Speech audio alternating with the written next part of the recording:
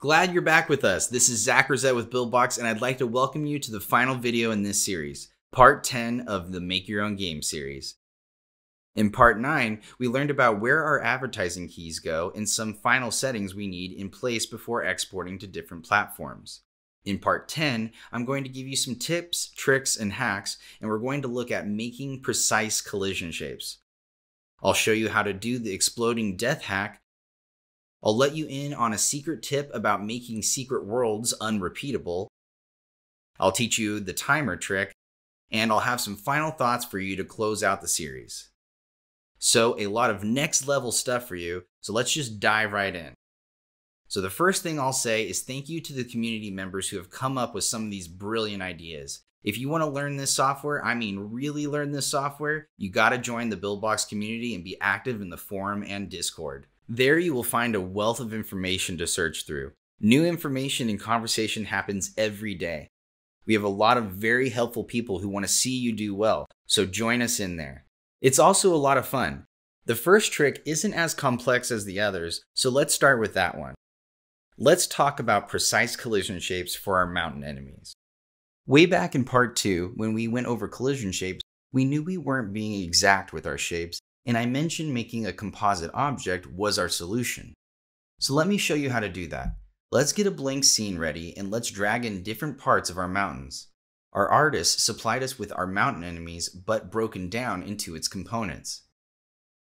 So let's drag those in one at a time and get their collision shapes exact, keeping in mind our forgiving collision shape philosophy.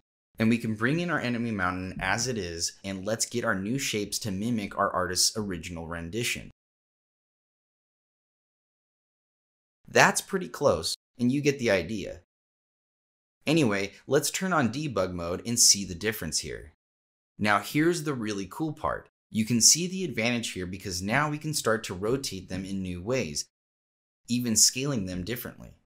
And this gives us control over not only better collision shapes, but now we have full control over placement, scaling, and rotation of each individual spike. So keep precise collision shapes in mind when designing your graphic assets. Okay, now let's give our character an exploding death so he looks like he shatters into tiny little versions of himself. So just go into any world and drag in an image of our character onto the object option of the drag and drop wheel. Let's select it in the asset panel and name it shatter, and then delete it out of our scene. Let's select our character in the asset panel and delete the defeated animation. And now let's edit the defeated animation. We're going to pull our shatter object into position 0, 0, and we're going to scale it down to like 0.15 or so. Let's set it to be a physics object and give it some movement with 500 and the velocity randomizers. Let's give it a spawner component with a very large spawner rate like 999 or something. Let's duplicate this object in some different directions. We could even pull in another image for our placement guide if we wanted to.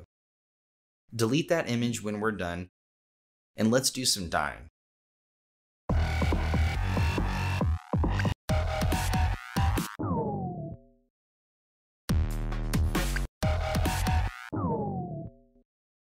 Now you could go crazy with this, making way more than needed, but keep in mind it has to be able to run on a device, so you make sure to test it on a device. Spawning a billion physics objects may give your iPhone a heart attack, so you might want to balance your animation humor with playability. Okay, remember those extra worlds we have in the game's mind map? Why don't we put those to good use by creating a secret world for our player to discover? Let's create a world that has a lot of bumpers for fun and coins to grab for the coin shop. One that has so many coins to grab, in fact, that we don't want the player to be able to play through it more than once and exploit grabbing those coins. So let's create a secret world that, once discovered and played through, can never be played through again. To start, I've cooked up a world with a huge coin grab for our player. Just coins and some bumpers for fun. So what we need to do is create a menu jump in our hard mode world. Let's choose a scene and we'll copy our path marker. But you could use anything, a graphic or another particle emitter, it doesn't matter. Let's go to the asset panel and grab a menu jump from the logic pieces. Let's place that menu jump with our marker and label it coin grab. We will leave the rest of the settings as is, but if we wanted to use this as a world complete goal, we could pause gameplay while the menu is loaded, because what menu jump does is allow us to connect one node to another node. Okay, let's go back into the mind map and see our connection in our hard mode world, and let's go ahead and grab and connect the hard mode node to the coin grab node. Now here's the trick. We want to be able to play that coin grab, but we need it to have its own world UI so we can tweak it just a bit. So let's duplicate the world UI that we're using currently and connect the coin grab to that UI instead of the original.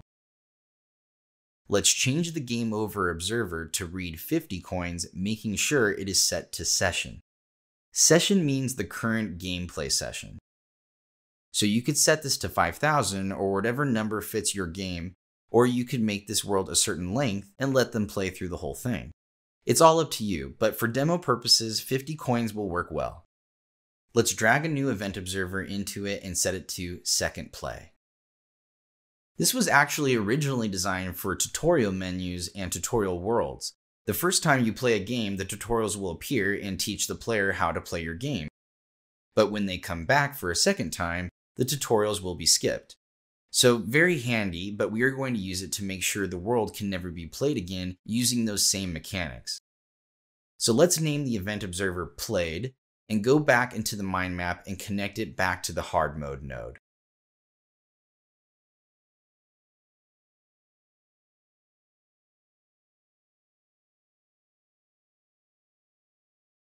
Let's test this out.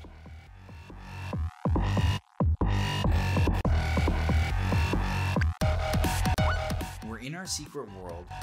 We have our 50 coins, but we want to go back. Access denied. So you can see it shows the world for just a moment while the observer is routing us back. Let me show you how to hide that. Let's double click on our coin grab UI and drag in an image of just a tiny black square.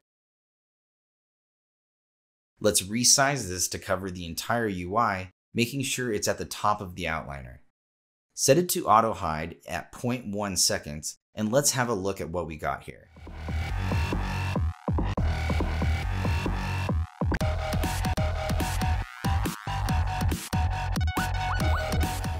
We have our 50, but now it doesn't show the coin grab world when we want to go back.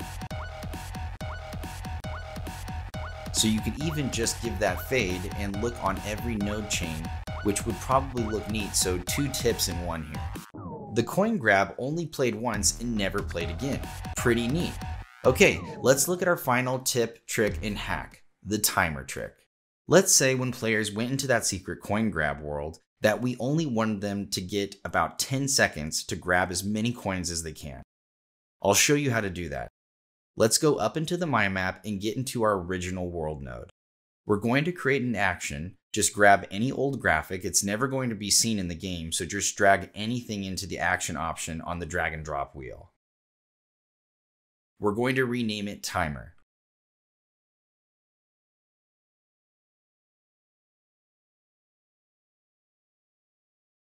We're going to set the coin to 0 and points to 1, not showing either.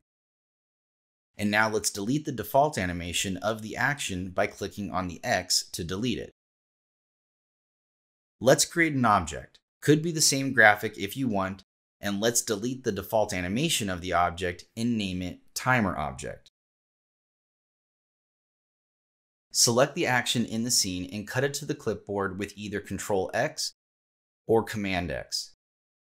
Let's select the timer object in the asset panel and edit the default animation we deleted, clicking in the animation editor so it has focus. Let's paste our invisible action in with Ctrl V or Command V, making sure we set its position to 0, 0. Let's close this and select our character and edit its default animation. We'll drag in our timer object in at position 0, 0 and make sure it is set to decoration. We will give it a high-speed negative y-axis takeoff so it leaves the scene and gets deleted in the delete threshold once it's spawned.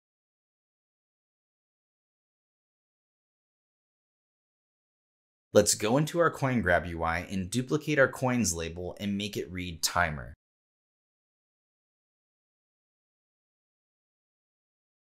We will duplicate the coin counter and adjust it to keep score of the current world, with our score type being points and the amount set to current. Then let's change our event observer to keep track of the session points with a total of 10. So now when we play hard mode and get into our coin grab,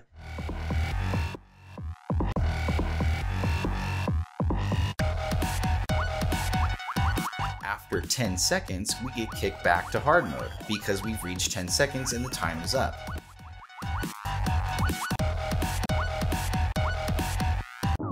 And in fact, our time together is up as well. I've had a lot of fun bringing you the Make Your Own Game series, and it really was a team effort behind the scenes. I had direct access to the whole App on Board team, so a big thank you goes out to all of those involved. And I also want to give a very special thank you to the original creator of this series, Heath Close, who created a fantastic series that could be updated along with the software. My sincere hope is that the series will arm you with enough information to find success making games with Buildbox. I really do. So thank you for joining us throughout the series. I will see you in the next one, and good luck.